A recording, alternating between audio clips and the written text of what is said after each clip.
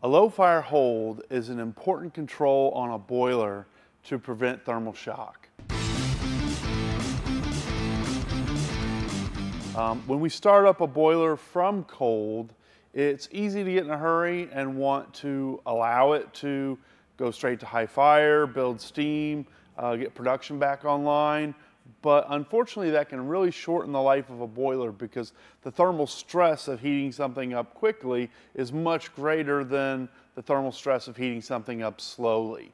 So essentially, a low fire hold is a device designed to maintain the burner at a minimum input until we attain either a certain temperature or a certain pressure, which will then release the boiler to modulate and allow the boiler to continue and fire up and carry the load. If you ever have questions about how your boiler's wired or what the functions are, as far as devices on it, wiring diagram or print is a great place to go.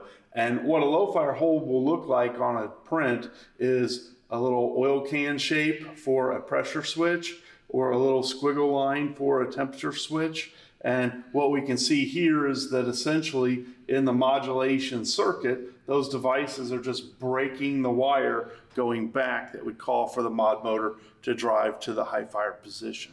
We'll take a look at pressure and temperature based low fire holds, and we'll also look at another method that's probably the best option.